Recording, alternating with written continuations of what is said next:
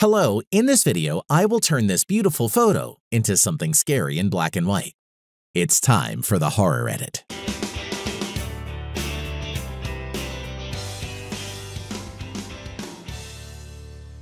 First of all, I need to get black and white image. On Channels tab, I set Saturation Limit Slider to 0. Thus, I received black and white photo. What remains is only to adjust the contrast. With the help of a channel mixer, you can change the weight of the image channels. Mix them together. That is, you can make controlled conversion into black and white. By default in 3D LUT Creator, the weight of channels is normalized. That is, the sum of all R, G, and B components for each channel always equals 100%. But if you hold down the Shift key and pull the point up or down, you can make a channel weight more or less than 100%. This will allow you to further adjust the contrast. That's what happened.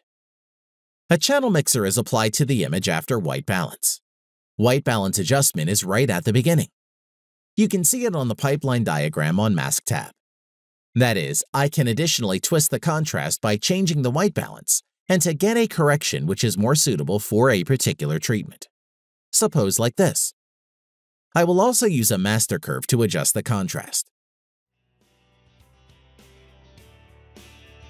Here is before, here is after. The result is a contrasting black and white photo. You can leave it like that, but I will return to the channel mixer and make the horror edit. For example, like this. Before, after. It looks scary, so the goal is achieved. That's all.